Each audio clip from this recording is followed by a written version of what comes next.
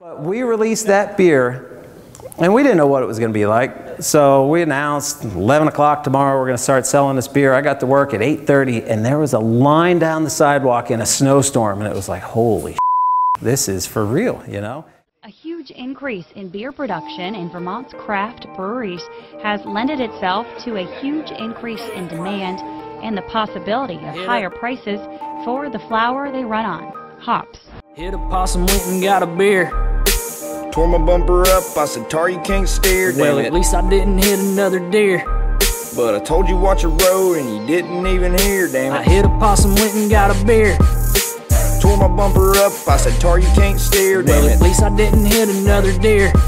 But I told you watch your road and you didn't even hear, damn it. According to the Brewers Association, Vermont ranks first for production of the most gallons of beer per adult over 21. The unique brews at the small independent breweries are pulling a lot of that weight. I was worried, but you told me that you'd bring it right back. Well, I can't help it, man, I'm always getting lost. Not to mention you're gonna have to go and get a new exhaust. Sorry, hit a possum. Getting some Heady Topper. How you doing?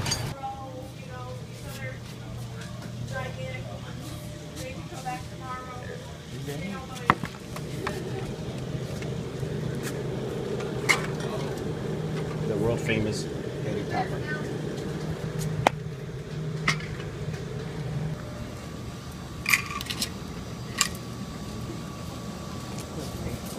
Hello. All set. All right. We're getting some more Heady Topper before we go. Is this your biggest seller? Yeah. I just happen to have a can of Beer Advocate's top-rated beer in the world. Here, this one, my friends, is Heady Topper from the Alchemist out of Vermont, 8% alcohol by volume. This is the first year that this beer was released in cans. It has a Beer Advocate score of 100. I mean, I don't think I've ever seen Beer Advocate in the last 6-8 months have a 100 on anything. I mean, I think the biggest score I've seen is like a 93 or a 94, and for them to have 100, everybody has 100. They do recommend drinking it from the can. All along the top of the can here, it tells you to drink from the can. And it says all across this top, it says drink from the can, drink from the can, drink from the can. They recommend doing that so that the hop resins and hop oils do get mixed up, rather than when you pour them in the glass, they might get stuck behind in the can. Oh, I got some hop chunks and stuff when I finished pouring out the can. Apparently they dry hop it and don't filter it. It's unfiltered, so it is going to have some sediment in it. So basically what I'd like to do is get it out of there and get it into the can with one easy pour and leave all that crap in the bottom of the can. And without further ado, let me get this one to a glass so that you guys know how it smells, tastes, and give you the verdict on the one, the only Heady Topper. Let's see if it is in fact the world's greatest beer. With that being said, let's get on with it. Wow, that is a big, earthy, resinous, dank smelling double IPA. Well, the hop note is just amazing coming out of this can. Absolutely wonderful. Wow, smells wonderful. Oh, but this thing is swimming in hops. Holy cow.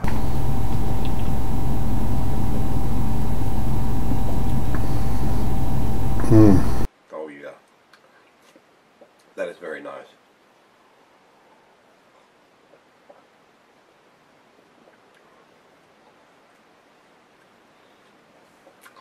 Wow, that's extremely nice. It's just this big kind of astringent grapefruit pine needle, like just bouquet of floral epicness just swimming in my mouth. It's just amazing stuff. Wow. Oh. That may be one of the best IPAs I've ever had. These guys got it figured out. It's one of the best doubles I think I've ever had. Wow. For me, this one's an easy A+. This is the best double IPA on the East Coast, and it's definitely one of the best double IPAs in the country, if not the world. Wow. That's all I can say about it is wow. Wow. That's delicious.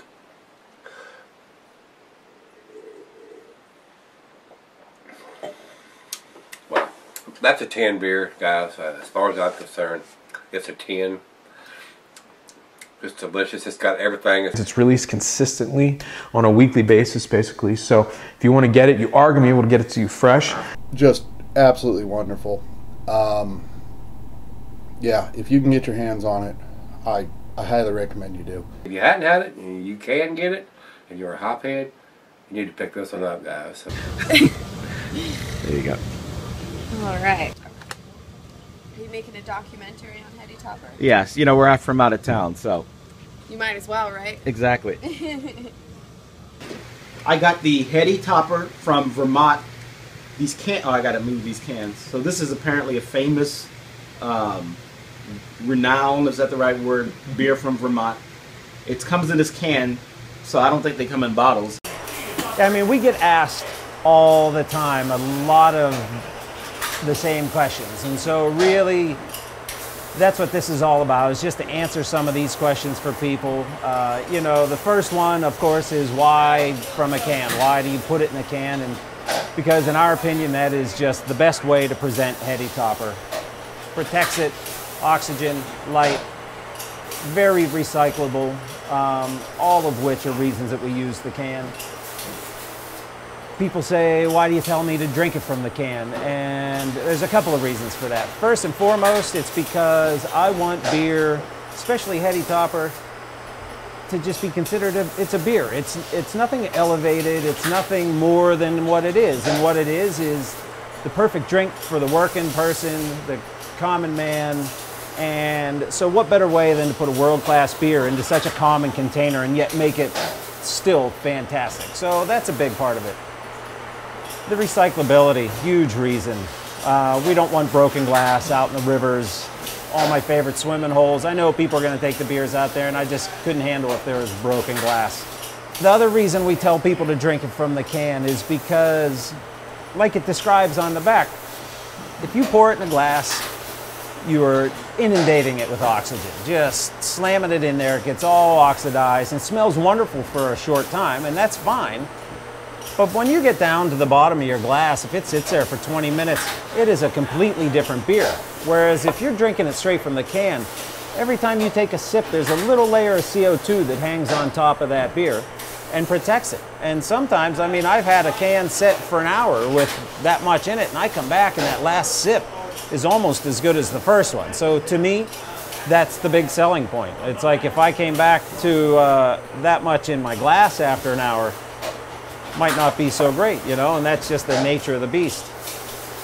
You know, we have people say, well, why is he drinking it out of a glass on the logo and you tell us to drink it out of the can? It's like, well, because we designed that logo in 2003 when all we had was a pub, and we love that logo and we're not going to change it. So this particular store, they're so popular, especially on the fake July 4th for Vermont, which is tomorrow. Maybe all the bottles are gone, so they're actually what do you call it? Limiting these beers to one of these 4-packs per person at this store we got it. And it comes in a 4-pack. I'm assuming they don't come in 6-packs. But you're allowed to only get one per store or one per one case. When do they start limiting, or when did your business start limiting it? We've always had it limited. Always? Yeah. Okay. Yeah. We used to have it limited to 2, but we couldn't keep it on the shelf for more than a day. Okay. And mostly because so many people call and ask, and it's like a lot of people from out of state, all these tourists would show up at once and buy like all of it in like a day and a half, and then the locals, when it was unlimited. Yeah, well, we had it limited to 2 per person, yeah, and even then people were not liking that. Right. We never, ever thought that we would be making this much of one beer. And it's crazy. I mean, we brew Monday through Thursday. We can Monday, Tuesday, Wednesday. We can 3 60-barrel batches, which is 24 pallets of beer, and it is gone by Friday afternoon. We have nothing to sell Friday night or Saturday while we're open. We're just giving away samples all day on Saturday, and then we're closed on Sunday, and it all starts again. We've gotten flack for that from people, which is kind of crazy, you know? People are like, you need to make more, and it's like, don't tell me what I need to do. And so we do what we can, and we will never sacrifice the quality of that beer. I have a very clear vision of what I want that beer to be, and that beer is what I want it to be, and we will not change that beer. It has this whole thing on the back. I'm not going to read the whole thing, but it's a little sample. Heady Topper is an American double India Pale Ale. This beer is not intended to be the biggest or most bitter. It is meant to give you wave after wave of hoppy goodness on your palate. Another common question people ask is, how long can I hold on to my Heady Topper? How long is it good? When does it go bad? It doesn't go bad. We go to great lengths to get it in perfect condition in the can, and it will be a completely different beer as it ages, because being unfiltered and unpasteurized, it continues to change in the can, which is not a bad thing. It's just different. If you like your IPAs super young and green and raw, you drink it right away. If you like it to be a bit more refined and graceful, you let it sit and age. Sometimes I don't really love it until it's been in the can at least 3 or 4 days. Other times, I can remember back in the days of the pub, I had written on a recipe sheet 10 weeks, because I tried it every day for 10 weeks, and I felt that Heady Topper is at its best at 10 weeks old. We release it, and it's 28 days old, so it's only 4 weeks old. So you be the judge. You can drink it anywhere in there. If you keep it in your fridge, it could last a long time. This can, I just pulled out of the cooler. This is from last July, and it is now April. So, long time ago. This will be sparkling bright, I would assume. It's got its great carbonation. It's going to have a lot of sediment on the bottom. But you just watch that stream of beer right there, and as long as it's still clear, you're not getting anything off the bottom. And there it is, 8 months old. Smells beautiful and hoppy. Has wonderful mouthfeel. Nice, bright, fresh hop character. And there it is, 8, 9 months old in a can in our cooler. As long as you store it properly, you could age a can for a year if you wanted to. Now, just so you see, I'm going to swirl this and show you over that much time, you're going to see a tremendous amount of sediment in here.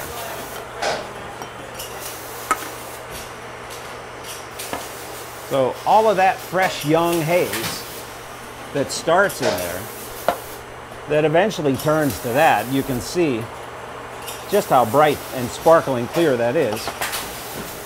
And that's what drops out. Protein, hop resin, and good stuff. Tastes almost identical to this. So all that sediment, you can't feel it on your palate, you can't taste it, but so be it. That's why you drink that last shot out of the can. I'm going to sample it now. Let me get a quick swig. I don't know how to take these out. Hold up. Okay. So here we go. I'm going to fake a bouquet. Actually smells good. All right.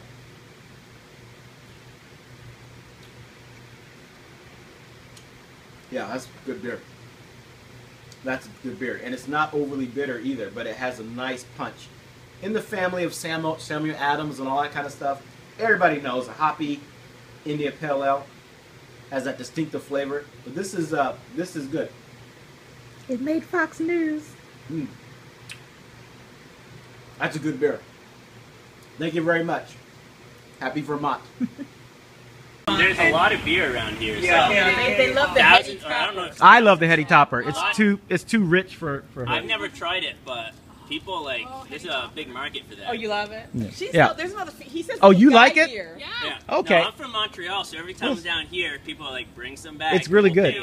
Yeah. The tourists figured out way before the local people did. Okay. Because they bothered to call and ask. The local people just show up at random and be like, nope, not here, and leave. They don't ask any questions. So stalking out the place is a touristy thing. Yeah. See, that's interesting. At this point, I don't know if we're ever going to make more Heady Topper. People ask us all the time, are you going to expand? When's the next expansion? And you know, we've kind of thought maybe we would bump that to 12,000 barrels. But if we did, the only reason would be so that we don't run out. So that our retail room, we actually have beer when a customer comes through the door. They're not walking away disappointed. That's the reason we always have samples for people, because we don't want somebody coming in that they're just so looking forward to it, and they get there on a Saturday and it's like, tough, we don't have beer, you know, and then they would walk away and just be pissed at the Alchemist. There are like delivery days, Yeah. I have a summer course I'm taking up in Winooski, and Thursday is like everybody's lined up at the bevy because that's delivery day. Yeah. So all the tourists would come and get it, and then the local people, which somehow have not figured out that we sell it on Thursday, would show up and be like, "Ooh, it's all sold out." That's be all interesting. Angry. The tourists know about the limit of the day. Yeah, no, I'm serious. Heady Topper, from the day I started making it. I first made it about 3 months into the life of the pub, and there was something about it from day one that people just went nuts for. Has it been a mad rush out here? Have people got angry? No, really what people try most is when we say you can only have one per person, they'll say, oh, well, can I come out and come back in? Mhm. And we've had people that go out to their car and like put on a hat and come back in. Like, you're clearly still the same person. The same person, right. Yeah, and they're like, oh, no. It's like the Clark Kent Superman thing. Yeah. Yes, I think you're the same person, but I'll pretend not.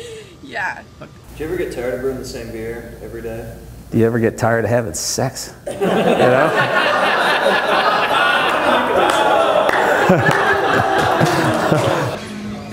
There you go. So this beautiful girl has just said, all right.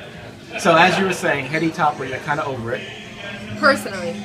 So what do you generally recommend for drinking? Well, I like sour beers, so I usually go with the Duchess or Rodenbach Grand Cru. Okay. Those are my personal opinion. To get tired of making a great beer? No way. It's like asking Rodenbach if they get tired of making Rodenbach. It has a real deep aroma. Sweet, but it's like almost like a sherry. It has like a sherry aroma. It's almost like kombucha. It has that almost a vinegary taste. Okay, yeah. So that it's good. It's like a kombucha. How do you say it? Kombucha. Kombucha. It has That's almost making me think that that's sour. a vinegary taste. Yeah. That's right. So this, are these the same? Okay. So now This is probably Lawler's because Lawson's. It has that really aromatic double IPA smell, sweet, and you know. But enough of the Scorsese. So I believe this is Lawson because it reminds me of Heady Topper. Let me taste it.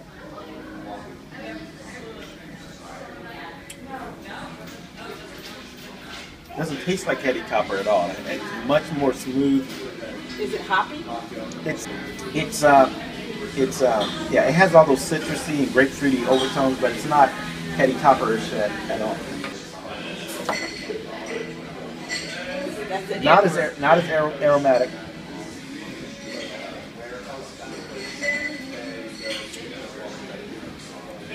Smooth. It has almost a little bit of a IPA reach, but then it goes down kind of malty.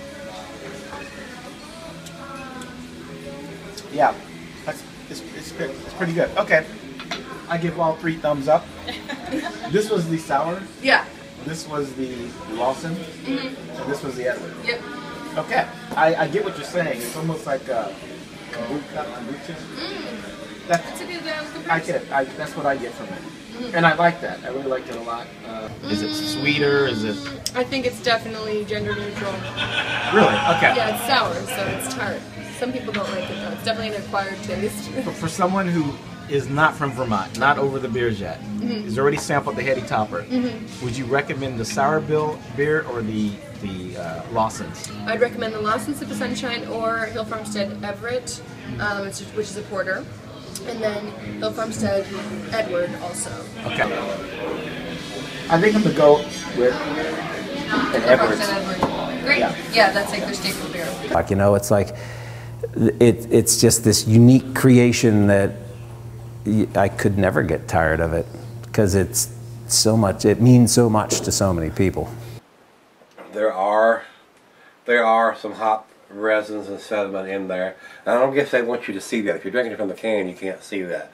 But it does have some stuff floating around in it. So nothing that's going to hurt you, I'm sure. You know, as for pouring it, we get a lot of people that review our beer online, which is fantastic. We love that. We love getting the feedback. This has got heavy hop sediment in here. Hop particles floating around in there. That's why they want you to leave it in the can. They don't want you to see all them hop particles floating around in your glass. It's not going to hurt you.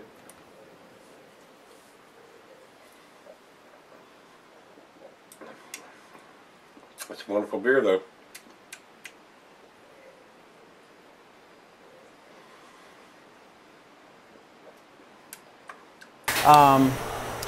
When we tell people how to pour a beer, you got to pour it lively. You want to throw that head from the start. You get a beautiful pour. This can actually just came off the canning line behind me, so it is wicked hazy. Hasn't had a chance for any kind of sediment to drop out of there, so you won't get any particulate in there. But when a can sits and ages, just like it used to in my serving tanks at the pub, hop resins, proteins will drop out of the solution. The beer will become more bright as it ages, and you will get sediment on the bottom of the can. A lot of stuff in the glass, though. I mean, definitely unfiltered. Not gonna hurt you, though. It's good stuff.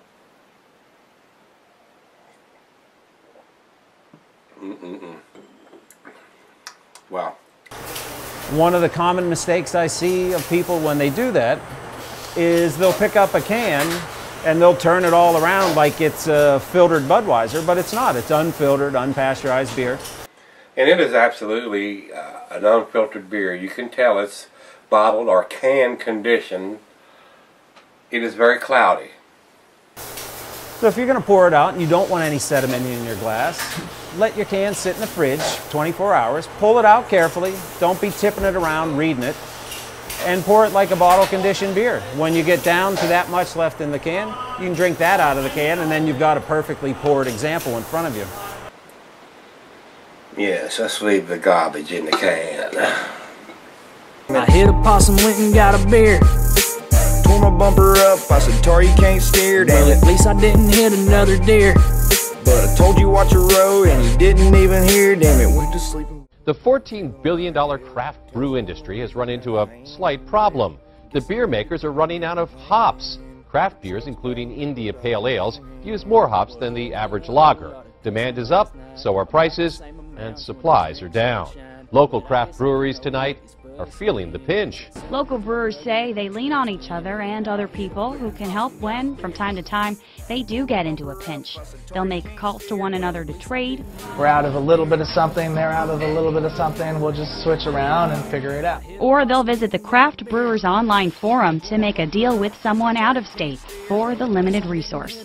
You know, at the end of the year when the harvest comes in, that's what you have for the year. Admittedly, brewers say these ways that the local breweries operate to stay afloat might not be the case elsewhere, but it is the Vermont way. We're just doing what we can now to help everybody else. People say, why don't you make more? You could be in every state in the country. And it's just like, well, yeah, we probably could, but to what end, you know? It's like, when is enough enough? If you're making enough money that you don't have to worry about your next paycheck and you have a thriving business, at that point, we don't want to get bigger. If we get bigger, it's just going to be not the same, you know? As we get bigger and we're more successful, our only goal is to spread that success to our employees. We have 25 employees now, and I think my job is complete when they all say they love their job.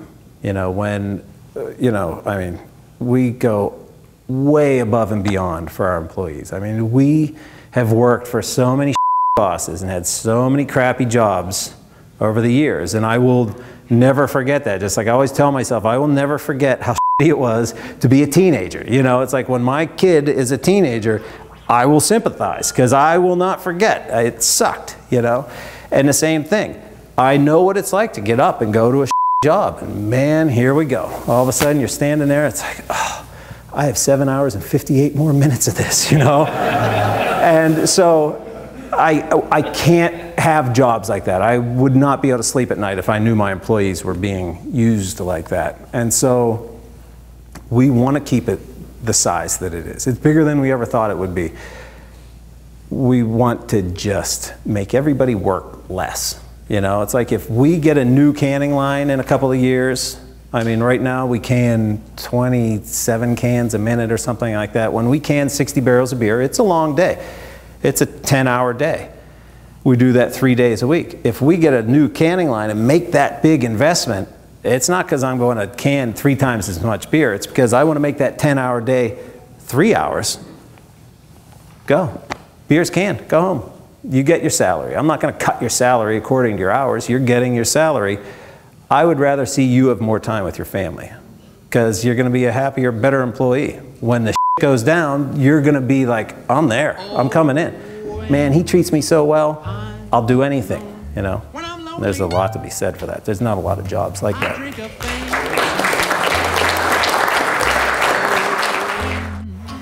And that's it. We appreciate everybody that drinks Heady Topper. Keep it up. We love doing what we're doing, and we hope you do too. I'm sorry, what's your name? Kelly, it's a Kelly with a K. Kelly. It's beautiful. We're very friendly. We're not from here. It's an Irish boy's name. You don't say.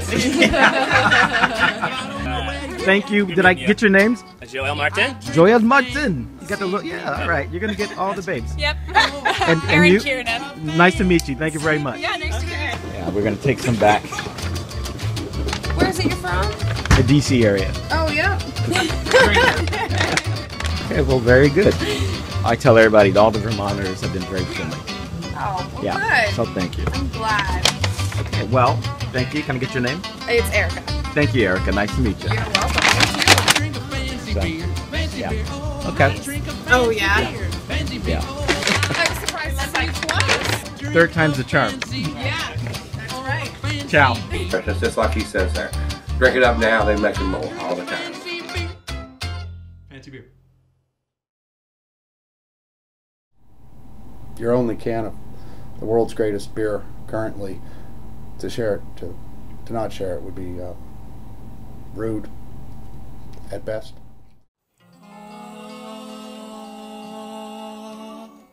That's a really beautiful start.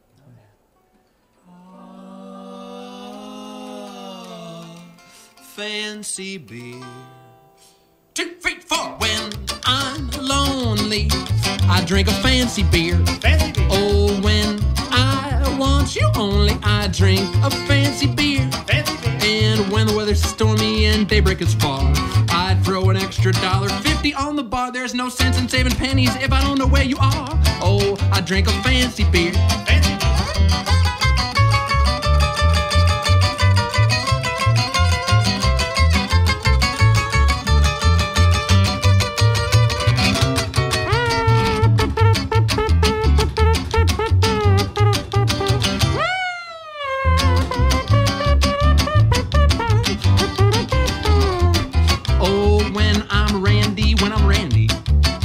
Drink a fancy beer. Oh, when I'm long for a piece of candy, honey, but I can't get it, I drink a fancy beer.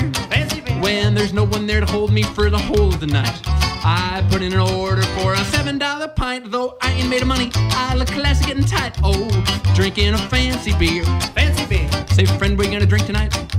Fancy beer. Oh, friend, what are you gonna drink tonight? 2, 3, 4, drink it.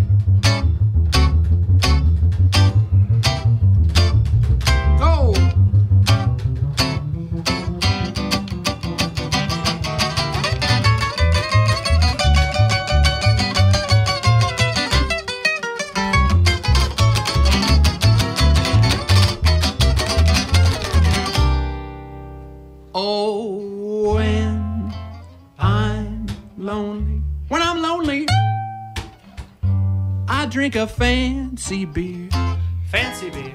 Oh, when I want you only, I drink a fancy beer. Fancy beer. And when the weather's stormy, and daybreak's far, I'd throw an extra $1.50 on the bar. There's no sense in saving pennies if I don't know where you are. I drink a fancy beer. Oh, I drink a